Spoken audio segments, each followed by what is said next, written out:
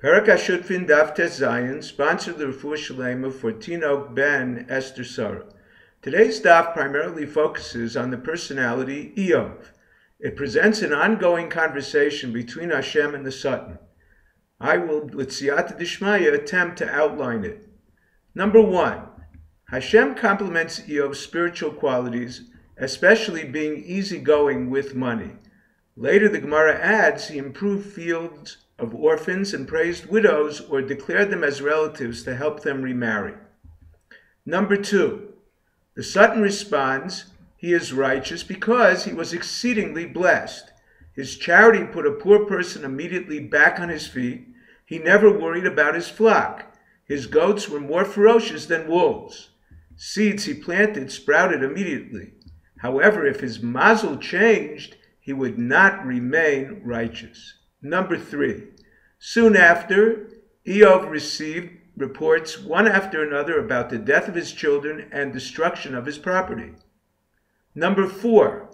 Eov prostrated himself, declaring, I entered this world with nothing, and so I will die. May Hashem's name be blessed. He did not blame Hashem. Number 5.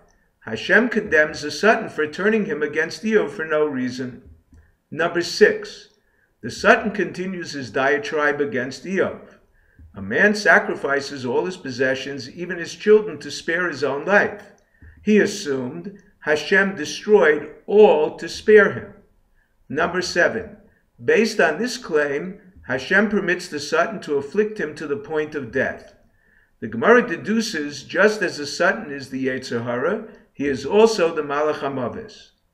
However, the Gemara ascribes his actions against Eov as L'Shem Shamayim.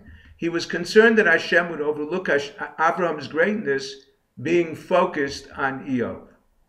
This explains the Satan's constant reminders to Hashem of Avraham. Number 8. Rava infers from the verse, B'chol zois lo chata Eov b'svasav. In spite of this, he did not sin in words, but sinned in his heart. The Gemara proves this from various verses in Eov.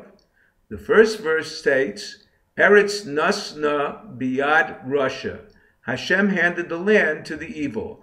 Rava understood this as blasphemous. Hashem is not in control. Abaya understood Eov as castigating the Satan.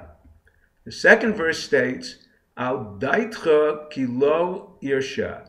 Were it your intention, I would not be evil. He declares determinism. His friends criticize him for diminishing mankind's fear of punishment and need to pray.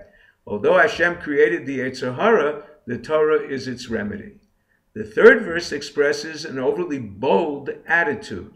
After his suffering, he demands his sins and merits weighed on a scale to determine Hashem's justice. Similarly, he declares, Lo yesh beinenu mochiach yoshis yadoi al shnenu. There is no arbiter between us that can lay his hands on us. He declared his virtue not laying eyes even on a virgin, whereas Avram never gazed even at Sarah, his wife.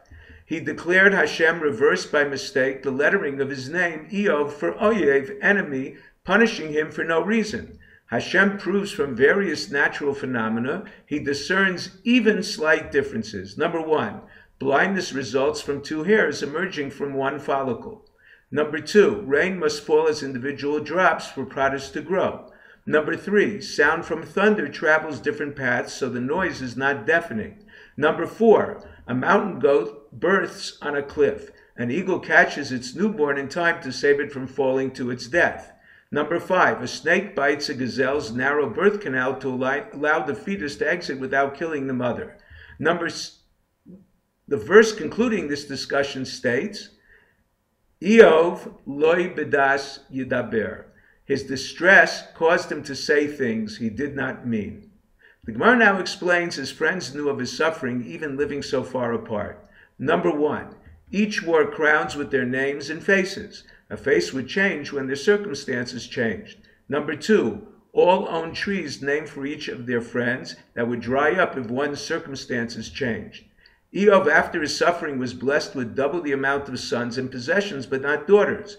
Rabbi Yochanan explained the verse in Bereshis, "Vayiki heichel larov al pnei adama uvanos yuldu lohem," meaning propagation, or in our case, increase, happens by way of girls. Rabbi Yochanan explained his 3 daughters increased in beauty. If you're enjoying Daf in 5, please click on the link below, subscribe, and become a sponsor.